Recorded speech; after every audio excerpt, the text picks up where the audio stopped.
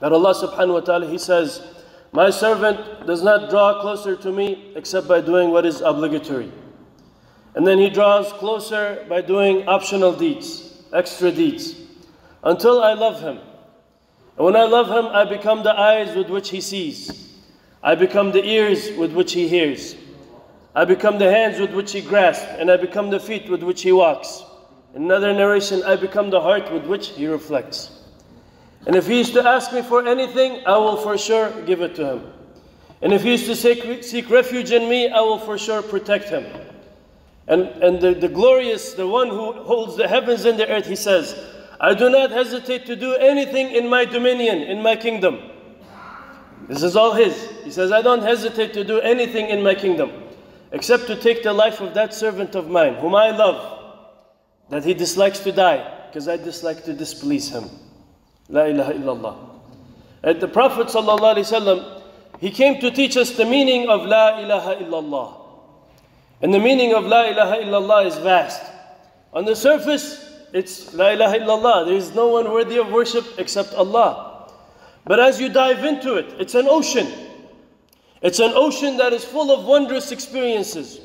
And every turn and everything that you do, when you're in a state of saying La ilaha illallah, and you start to recognize it with your heart, that there is absolutely none worthy of worship.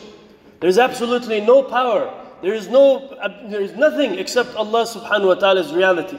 And you dive into that, you start to experience the fruits of it, the taste of it. The life of a human being is completely transformed. The Prophet ﷺ taught us in many different ways.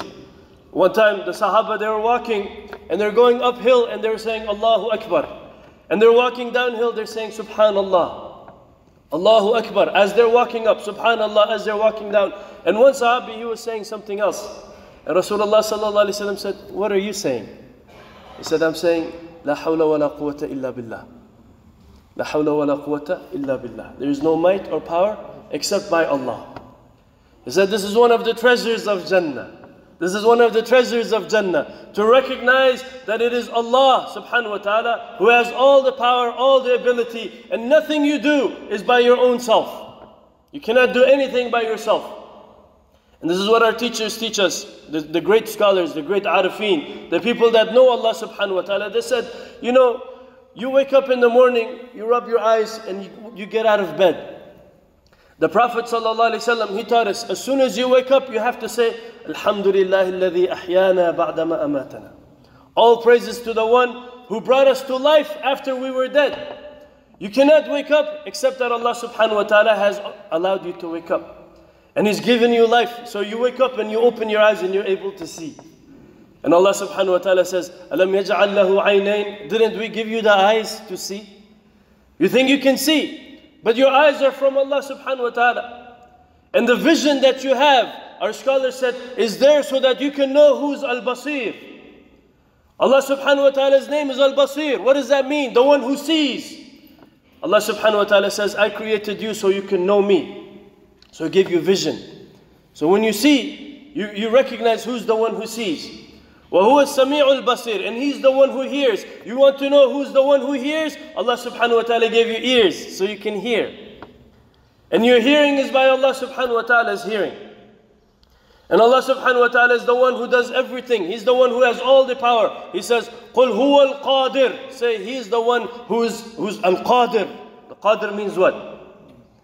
The one who's able to do things. And Allah subhanahu wa ta'ala, to be known, He gave you abilities. So you can move your muscles. You think you can move your muscles by yourself? Right? But Allah subhanahu wa ta'ala, it's His power, it's His ability that He's made you a khalifa on the earth. He said, here's the meaning of qadir. Live it and experience it in yourself. Everything that you see in this horizons, inside yourself, these are all ayat telling you about Allah. سَنُرِيهِمْ آيَاتِنَا في الآفاق وفي أنفسهم حتى يتبين لهم أنه الحق. That you go out and you look at the world, you explore the universe, look at the stars, the galaxies, the flowers, the bees, all of it is telling you about Allah. But you look inside, you have the ability to move things, you have the ability to grasp things. What does it mean? I become the eyes with which He sees. I become the ears with which He hears. I become the hands with which He grasps. Our scholar said, by those things, you're able to know Allah subhanahu wa ta'ala. That Allah subhanahu wa ta'ala is teaching you about His names, His attributes. So you have qudra, you're able to do things. You say He's al-qadir. Your qudra, your power is limited. Your power is short-lived. Today, mashallah, you're strong, you go to the gym, you're able to lift a lot of weights. You know, mashallah, brother, you buffing up. What happens? As you get older, you're not able to lift as much. And you say, no. He is al-qadir. I was just being given a taste of what it means to have qudra. Right? Muhammad Ali, big boxer guy. He used to knock people out. And he said, I am the greatest. I am the greatest. And as he reached the end of his life, he used to say, I used to make a mistake. Allah, He's the greatest. He's the greatest. MashaAllah, mu'min. Allah is the greatest. But he was given a taste of greatness so he can know what it means to be great. You know, when they were studying the stars, they had the Hubble Space Telescope. They brought out these telescopes and they're looking at the space like they had never seen before in 1994. And they saw the Big Dipper galaxy, the Big Dipper constellation. You know, the arrangement of stars that looks like a Big Dipper. They noticed under the tail of it there's a small patch of space that is darker than the rest of space. And this is the size of a quarter from 100 yards away. Very tiny spot. But the question that the astronomers they had was, they said, look, we wonder what's going on there. Can we book some time with the Hubble Space Telescope to observe the light that's coming from there, to see what is there, why is it darker? They said, sure. They had 10 days. And they start collecting the light that's coming from that one tiny spot, size of a quarter, from 100 yards away. And as they start collecting the light, they found that in that one tiny dot, there's over 3,000 galaxies. Each galaxy with trillions of stars. And we say, Allahu Akbar. His name is Al-Kabir. You look at the creation, you have no idea what greatness is. The earth is like a speck of dust in the space, in the universe, and it's just floating about. Right? We walk on the earth. This is why kibr is such a big deal. Is this insignificant creature thinks he's the greatest. Whereas the universe, you look at, Allah subhanahu wa ta'ala says, do you see the creation of the heavens and the earth? Is this great or is your creation? What do you think? Allahu Akbar. Right? So Allah subhanahu wa ta'ala, He reveals His names and attributes in the creation. Allah subhanahu wa ta'ala says in the Quran, Alhamdulillahi Rabbil Alameen. Our scholars have said the word Alameen means the worlds, not just one world, multiple worlds, realities upon realities upon realities. And the root of all of these worlds is ilm. Alameen comes from ilm. And so the entirety of the realities that you and I are able to experience, and what is beyond our vision and beyond our capacity, is all there infused with knowledge. What kind of knowledge? There is only one knowledge. It's the knowledge of Allah. Everything else is actually directly or indirectly related to Allah subhanahu wa ta'ala. Somebody studies biomedical engineering. Somebody studies chemistry. Somebody studies astronomy. Somebody studies biology. Somebody studies, the sacred sciences. Somebody else studies economy. All of these things, whatever you study, Allah subhanahu wa ta'ala says, seek knowledge. And if you go down the path of knowledge, whatever path you take, the end of it is what? The end of it, you'll arrive to Allah subhanahu wa ta'ala. Because every field of knowledge is vast. Even knowledges that are considered bad. That in the time of Musa alayhi salam, there were some magicians.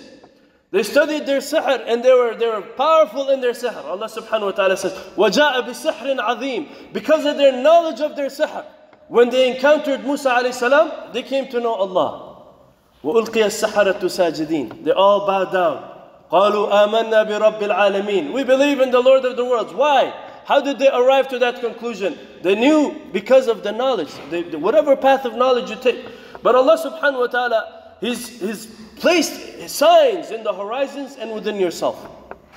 Sometimes, we think there's a world of multiplicity. We're dealing with this and we're dealing with that and we're being pulled in multiple different directions. The great Arifin, they said, no, the reality is it's your relationship with Allah subhanahu wa ta'ala. That's the only reality. All that exists is how you're going to interact with Allah. Because whatever comes in front of you is by Allah subhanahu wa ta'ala. Whatever appears before you is by the will and the creation of Allah subhanahu wa ta'ala. So much so that Rasulullah sallallahu alayhi wa sallam said, on the day of judgment, a man will be asked, "O my servant, I was hungry and you didn't feed me." He says, "Ya Allah, how can you be hungry and you are Rabbul Alameen and you are the creator of the heavens and the earth?" And Allah subhanahu wa ta'ala will say, "Don't you know so and so servant of mine was hungry and you didn't feed him? Had you fed him, you would have found me there." He says, "Oh my servant, I was sick and you didn't visit me." "Ya Allah, how can you be sick?" He says, "Don't you know so and so my servant was sick and you didn't visit him? Had you done that, you would have found me there." "Oh my servant, I was naked, you didn't cover me, you didn't clothe me." "Ya Allah, you are Rabbul Alameen. Don't you know so and so of my servant was exposed to you and you didn't cover? Had you done that, you would have found me there." In other words, Rasulullah sallallahu alaihi wasallam is teaching us, your interaction with Allah subhanahu wa ta'ala is behind the hijab. And the hijab is the creation in front of you. It's your parents, it's the people around you, it's your own self. Allah is closer to you than your own self. But all of that is there so that you can interact and you can develop this relationship with Allah subhanahu wa ta'ala and you can draw close to Him. Rasulullah sallallahu alayhi wa sallam told us in a hadith, and the authenticity is, there's scholars, they have debates about it. But he said sallallahu alayhi wa sallam, Isa alayhi salam, he was walking by a group of people, he saw them worshipping. And they looked very, tired and their skin had been dried out. He said, "Who are you people?" They said, "We are ibadullah, we're worshippers of Allah." He said, "Allah has told us about the reality of Jahannam and we're scared. So we want to avoid that, so we're engaging in worship." He said, "Keep doing what you're doing." And he left them. He came across another group of people, and he saw them worshipping and they had lush cheeks. They were very happy. He said, "Who are you people?" They said, "We are ibadullah. Allah has informed us about Jannah and we are enticed by it and we desire it." He said, "Keep doing what you're doing." And he told both of them, "You are afraid of something that is a creation and you're desiring something that is a creation." And he came to the third group of people. They're worshipping Allah. He said, "Who are you people?" They said, "We are ibadullah, worshippers of Allah." He said, "Allah has made Himself known to us and we have fallen in love with Him. So we're worshipping Him." And Isa alayhi salam, he joined them in worship. It's all the things that we desire in this world. Everything that you see, everything that is, even in the akhirah, Jannah and hellfire, all of that, these are all created realities. But the one who created them is greater than all of that. Allahu Akbar. Allahu Akbar. The one who created them is greater than all of that. And He wants to be known. And so He brought all these signs. He says, look in the horizons, look inside yourself. Even when you laugh and when you cry. Even when you laugh and you cry. You think this is just circumstances and the things that's happening. No. Allah subhanahu wa ta'ala says, وَهُوَ أَضْحَكَ وَأَبْكَى. He's the one who makes you laugh. And He's the one who makes you cry. And He's the one who brought you to life. And He's the one who causes you to die. All of your existence, all of this reality revolves around the circle of Inna lillahi wa inna ilayhi raji'un. We came from Allah subhanahu wa ta'ala. We belong to Allah subhanahu wa ta'ala. And we return to Him. So it's like we come out from the arena of proximity and intimacy with Allah subhanahu wa ta'ala, and you're given a taste of distance. So you can long and you can yearn, and then you're brought back to that reality. La ilaha illallah. And so who is Allah? Because this whole affair is about Allah. It's not about you, it's not about me, it's about Allah. And that's what every messenger, every prophet had come to teach. It's about Allah. La ilaha illallah. Don't turn your attention to this or that. Don't turn your attention to your desires or your hawa or your nafs or this thing. Your attention should only be to who? Allah. This is so who is Allah? Some people they know. Some people they have yet to know. But Allah subhanahu wa ta'ala, He teaches us, when the moment of death comes and the veils are lifted, then the eyes can see. فَكَشَفْنَا عَنْكَ غِطَاؤُكَ فَبَصَرُكَ الْيَوْمَ حَدِيدٌ. Then you will see with penetrating insight. A man came to Rasulullah sallallahu alayhi wa sallam and said, who will be the judge on the day of judgment? Who will be the judge? He thought maybe Allah will assign somebody to be the judge over them. Because people had representatives like this. Rasulullah sallallahu alaihi wasallam said, Allah. The man became happy and he left because he knew about Allah. Right? Some people, if you tell them Allah is going to judge you, they start shaking with fear. Allah knows you more intimately than you know yourself. He's Ar-Ra'uf. Ra'uf means what? The one who knows, the one who understands. There's million reasons that people are the way they are. Millions and millions of reasons that people have. They have the character, they have the behavior, they have the circumstances that they have. Nobody knows whatever factors went into that person making that decision except Allah. And Allah subhanahu wa ta'ala, He describes Himself Ar-Rahman Ar-Rahim, the most merciful, the exceptionally merciful. Who's that? Malik Yawmuddin. He is the owner of the Day of Judgment. Right? When you're going to meet Allah subhanahu wa ta'ala, the Prophet sallallahu alaihi wasallam said, those that love to meet Allah, Allah loves to meet them. If you love to meet Allah, Allah loves to meet you. And those that hate to meet Allah subhanahu wa ta'ala, Allah hates to meet them. And the Sahaba, they said, Ya Rasulullah, which one of us would love to die? In other words, in order to meet Allah, you have to do what? You have to die. The Prophet ﷺ said, that's not what I'm talking about. It's normal. To not want to die, this is normal. When you cross the road, you have to look to the left and right. This is a natural instinct to protect the life force that Allah subhanahu wa ta'ala gave you. And Allah subhanahu wa ta'ala commands you, وَلَا تَقْتُلُوا أَنفُسَكُمْ. Don't kill yourselves. إِنَّ اللَّهَ كَانَ عَلَيْكُمْ رَحِيمًا. Allah, He's merciful to you. All of this life experience is part of His mercy. No matter what circumstances you're going through, it's Allah's mercy.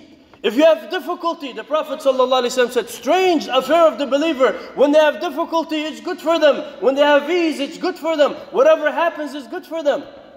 This is only for the believers.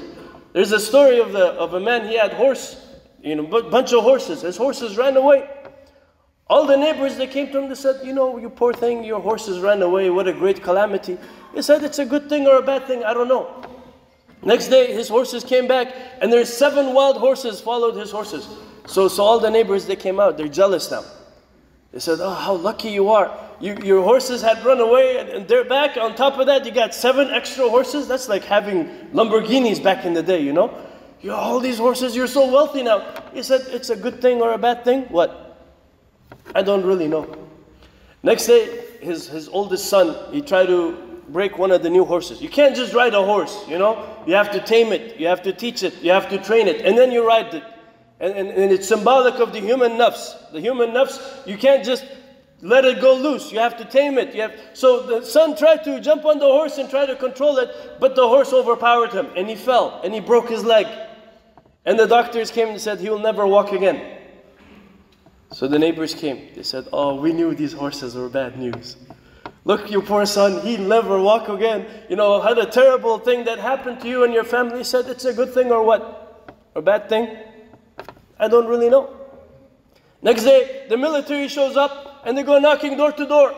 They say, hey, there's a call to war. Everybody has to come out and join the army. Whoever can walk, whoever can fight, it has to go. So all their sons left, except this guy's son. His leg is broken. So they came to him and said, you're so lucky your son broke his leg. Our sons, we don't know if we're going to see them again. But your son is right in front of you. He said, it's a good thing or a bad thing, what? I don't really know.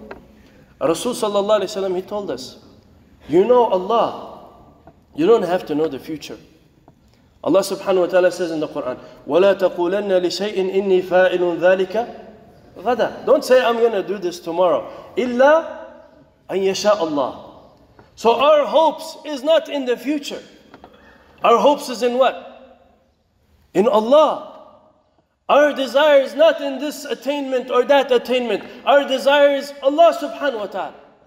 And you don't know the value of Allah. Allah subhanahu wa ta'ala says, وَمَا قَدَّرَ اللَّهَ حَقَّ قَدْرِ. They have not given Allah subhanahu wa ta'ala His true value. I'll give you another example. There was a king, he had 4 wives. I'm not encouraging you do that. But this guy had 4 wives. He loved one of his wives more than the others. So the other wives, they kind of got jealous. They said, oh king, why do you love her more than us? What does she have that we don't have? We have style and we have this and we have the swag. Well, how come you like her more? The king said, I will show you. Please move forward, make room. Please move forward, make room. The king said, I will show you. So He took his treasure house, he opened the doors, and he called his wives. He said, "Oh my dear wives, ذَلِكَ يَوْمُ الْمَزِيدِ. This is the day of increase, and this is the day of gifts, and this is the day of giving. Go in there, whatever you put your hands on is for you. You can keep it."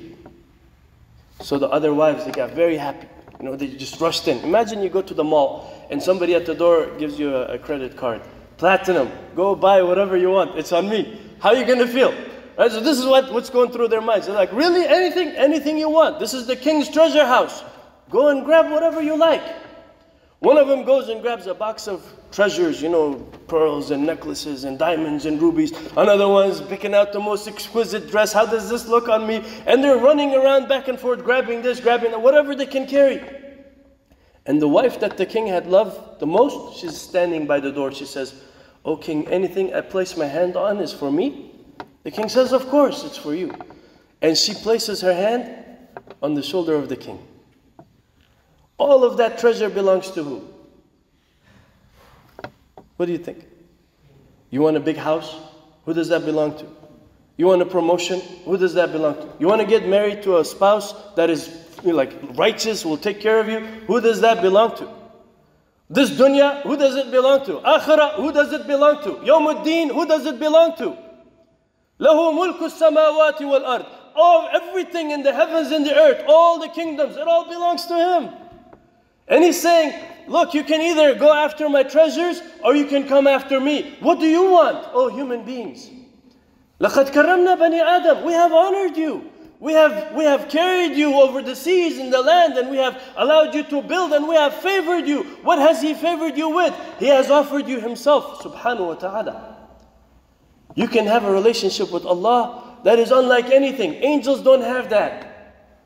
The other creation of Allah don't have that. You have the ability to rise beyond any other creation. Allah subhanahu wa ta'ala says, wasjud waqtarab, make sujood and come close. It's invitation. Come. And if you want to ask about Allah, وَإِذَا سَأَلَكَ عَبْدِي عَنِّي عِبَادِي عَنِّي, what does he say? فَإِنِّي قَرِيب. I'm close to you. You don't have to feel distant. Shaitan will want to make you feel distant. Our scholars, they created all these lists of kabair and saghair and this sin and that sin. The real arifin, they said, what's the real major sin? It's not this or that or this or that. The real major sin is actually feeling that Allah subhanahu wa ta'ala is not going to forgive you. Is losing hope in Allah subhanahu wa ta'ala's mercy. Is losing hope in Allah subhanahu wa ta'ala's acceptance. That's the real major sin. Everything else shaitan will use to come and put a rift between you and your beloved. That's it. Everything else, shaitan will use. How can you stand and pray after having done this? You hypocrite, you do this, you do that. And then what happens? A person who listens to shaitan will say, I don't know, what's the point of my prayer? I don't feel anything. And they'll leave it. And they'll leave their relationship with Allah subhanahu wa ta'ala. Over what? Rasulullah sallallahu alaihi wasallam gave us so many examples. A person committed 100 murders. Allah forgive him. A person did some major sin. Allah forgive. So many examples. A man came out, saw the stars. Remember the Hubble Space Telescope example? A man came out, he saw the stars, and he saw a series, Shu'ara. He pointed at it, he said, أَشْهَدُ أَنَّ لَكَ رَبًّا قَدْ خَلَقَكَ. I bear witness, you have a Lord who created you. Allah forgive him everything. La ilaha illallah. You don't know Allah? Right? Our hope and our desire and our want is only Allah subhanahu wa ta'ala. And whatever comes, it comes. Alhamdulillah, ala kulli hal. We are pleased with Allah upon everything, with everything. And on the Day of Judgment, the Prophet ﷺ said, when people enter Jannah and some go to hellfire, Allah subhanahu wa ta'ala will call the people of Jannah, O people of Jannah. And He will ask them, are you pleased? Are you pleased? And the people will say, how can we be not pleased, Ya Allah? You have honored us and you have entered us into Jannah and you have removed from us the fear and everything. Allah subhanahu wa ta'ala will tell them, I will grant you something today that is better than all of that. I am pleased with you. Allahu Akbar. Allah subhanahu wa ta'ala will say, I am pleased with you and I will never be angry with you. La ilaha illallah. Umar radiallahu anhu said, every time we would see Rasulullah sallallahu angry, we would say, Raditu billahi rabba, wa bil Islam dina, wa bi Sayyidina Muhammad sallallahu alayhi wa sallam, nabiyan wa rasula. And he said, radiallahu anhu, that the Prophet sallallahu alayhi wa sallam's anger would subside. You would not get angry as soon as they would say that. Why? Because if you're pleased with Allah here, you say, I'm pleased with you, Ya Allah, here on earth while you're alive. What about the day of judgment? What do you think is going to happen? What about in the grave? What do you think is going to happen? What about in Jannah? What do you think is going to happen? Some people will go to Jannah and then they will realize the pleasure of Allah is greater than Jannah. Some people will be honored to know that here today. And they'll hold on to whatever Allah gives them and they'll say, I'm pleased with you, Ya Allah. Radiyallahu anhum wa radu an. You're pleased with Allah, Allah is pleased with you. La ilaha illallah. أقول قولي هذا استغفر الله لكم فاستغفروه إنه هو الغفور الرحيم. اللهم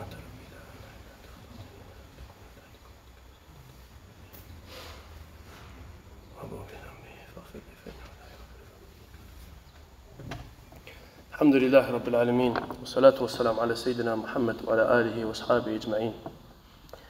So if you forget everything I said, remember there is nothing more precious than the words La ilaha illallah.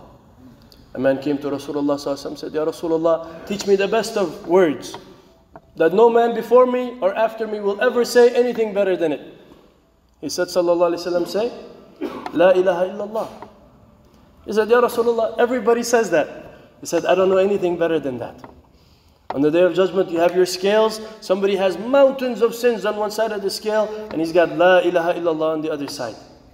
La ilaha illallah is heavier than the entire universe. La ilaha illallah is greater than the entire cosmos, all of existence, because that is the essence of truth. And be frequent in saying La ilaha illallah, and reflect on it and its meanings. And what does it mean? To negate and to affirm. La ilaha illallah. Make it a practice, because Rasulullah sallallahu alaihi wasallam said, whoever dies and their last words are La ilaha illallah, dakhala al-jannah, they enter Jannah. And we ask Allah subhanahu wa ta'ala to make our last words La ilaha illallah with understanding. We ask Allah subhanahu wa ta'ala to grant us good endings. We ask Allah subhanahu wa ta'ala to make us servants that are pleased with Allah, that are grateful to Allah. Ya Rabbil Alameen, Ya Allah, Ya Rahman, Ya Rahim. You're the one, Ya Allah, who granted us everything, Ya Allah. All the blessings is from you, Ya Allah. And we admit that before you, Ya Allah. And we are grateful to you, Ya Allah. And we admit before you our shortcomings and our mistakes, Ya Allah. Forgive us, Ya Allah. Because no one can forgive except you, Ya Allah. Ya Rabbil Alameen, you are our Lord, Ya Allah. You are our Master. You are our Creator, Ya Allah. Nothing exists except by your will, Ya Allah. Ya Arhamar Rahimin, we ask you to grant us good life, Ya Allah. In dunya and akhirah, Ya Allah. Grant us the best of this world and the best of the next, Ya Allah. And we ask, Ya Rabbil Alameen, grant us the most noble, the most highest attainment, Ya Allah. Your presence, Ya Allah, and your love, Ya Allah. And make your love more beloved to us, Ya Allah, than ourselves and our families, Ya Allah. Than the wealth that you have given us, Ya Allah. Than the blessings you have given us, Ya Allah. And the cold water and the comforts, Ya Allah. Ya Rabbil Alameen, you are the one who is in charge of every atom in the universe, Ya Allah. Everything that is moving and everything that is still is by your will, Ya Allah. Grant us healing, Ya Allah, and grant us shifa, Ya Allah. Those that are struggling, Ya Rabbil Alameen, remove the obstacles from our path, Ya Allah. Those that are going through hardships in their families, unite our hearts, Ya Allah. Those that are struggling in their finances, provide for us, Ya Allah. Halal and tayyib rizq, Ya Allah, so that we depend on no one other than you, Ya Allah. Ya Rabbil Alameen, there is no power or might except from you, Ya Allah. Grant us tawfiq to do what is good, Ya Allah, and the tawfiq to avoid what is bad, Ya Allah. And grant us, Ya Rabbil Alameen, proximity to you, Ya Allah. And surround us with people that are beloved to you, Ya Allah. And don't let us die except in a state of iman. And make our last words, La ilaha illallah, Muhammadur Rasulullah, wa sallallahu ala Sayyidina Muhammad wa ala alihi wa sahbihi ajma'in. Wa akhiru dawana, alhamdulillahi Rabbil Alameen. Aqimus salah.